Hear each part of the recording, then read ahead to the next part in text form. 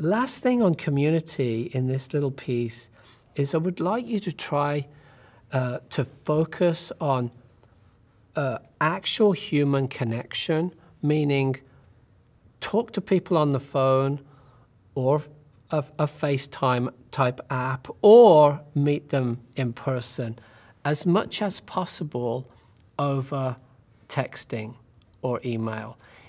Strong research in this area is revealing that text-based communication tends to be perceived more negatively than face-to-face conversations.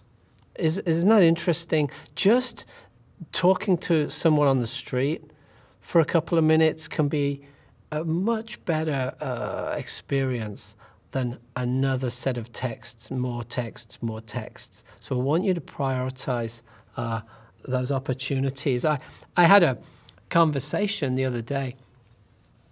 I was walking my dog, and I had my head down and my headphones on, and you know, and there was a city worker clearing a path near where I walk.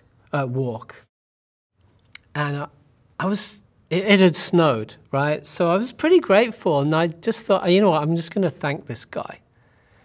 And I said, thanks for clearing the path, man. And we ended up having a 20-minute conversation about Premier League soccer, which was just a cool moment in my day. And it just sort of reminded me that sometimes you can just talk to people and they're pretty cool. And if you don't try, you don't know.